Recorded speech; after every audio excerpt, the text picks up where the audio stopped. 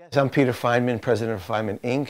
We're a design-build company that's been in the greater Boston area for almost 33 years.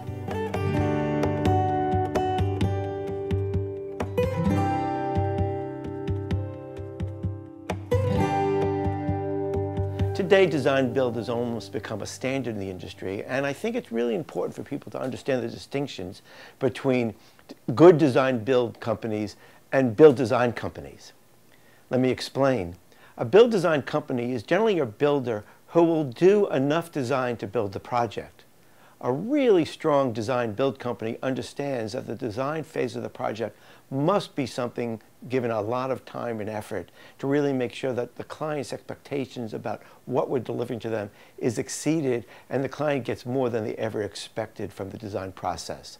So when you're looking in the marketplace for design build, really understand whether or not the company has a very strong design component or whether they have a very strong build component and they have a designer that helps them out on occasion to fulfill the design needs of a project.